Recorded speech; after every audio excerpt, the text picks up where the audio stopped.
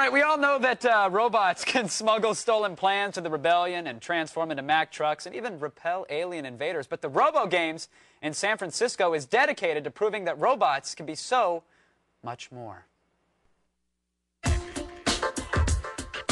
We're here at SF State for the 2005 RoboGames. It's a little competition that brings the best engineers from throughout the country right here to compete. And, well, not to be outdone, here at Attack of the Show, we've created our own little robot that's going to give the competition a run for their money. Ladies and gentlemen, meet the Attack of the Show bot.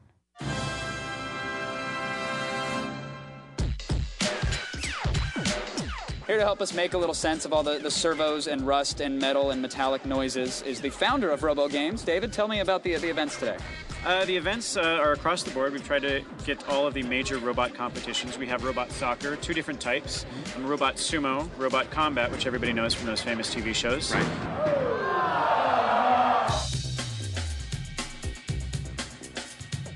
I saw some of the art bots. A lot of them are made out of old lamps and old, I didn't even know what they're made out of. There's a lot of old stuff turned into new robots, and it's kind of a cool sort of contrast there. I think this is definitely an internet fetish. And if it's not, it needs to be. The most exciting thing is probably Robo-1s, which are walking androids, mostly Japanese robots. They're not mass marketed, they're strictly home built.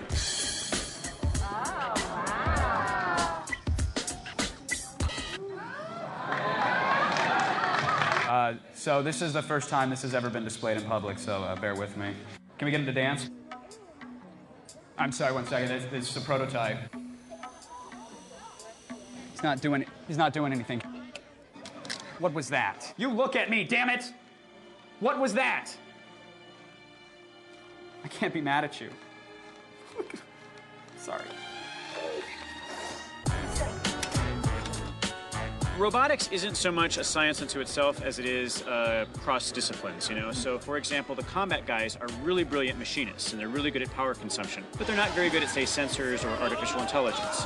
The soccer guys are really, really good at artificial intelligence. The sumo guys are good at sensors. So one of the goals is to really get them to cross-pollinate and talk to each other.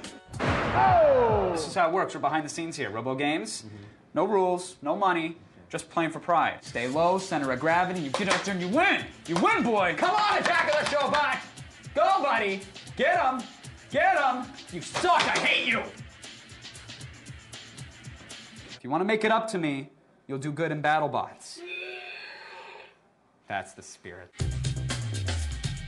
We have a heavyweight, featherweight. Those are the pansy robots. Oh, they're so boring to watch. There's no projectiles allowed, is that true? No projectiles, that's right. You can't carry a shotgun into the arena strapped onto a robot. You can't have a flamethrower, though. Flamethrowers are legal. No entanglement weapons, no corrosive weapons. I know So you're no fun, really. Really. Attack of the Showbot, this is it. That's your competition right there, Showbots. Will it be the Showbot or Super Megabot? Here we go. There, get him, Showbot! Go, baby, go! Come on! Goes. Get him, Showbot! Attack! Use your claws! Use your claws! Oh, my God! Showbot losing a leg. It's not down yet. Oh, my God, Showbot! Get back up. Pulling him across Oh, my God, Showbot! Get him! Oh, my God!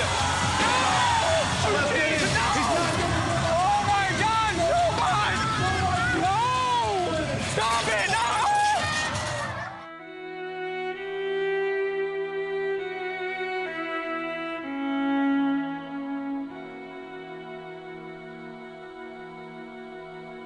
He can still come back. I think he can come back. Showbot can still do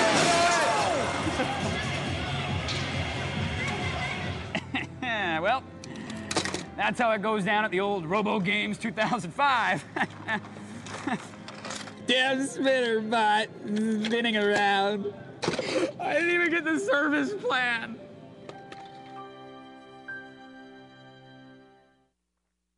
Ooh.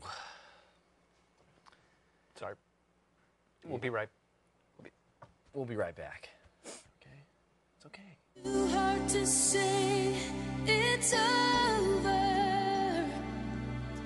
Still I regret losing you. We never got to dance.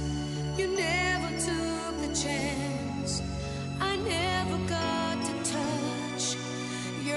to show how much you never got today.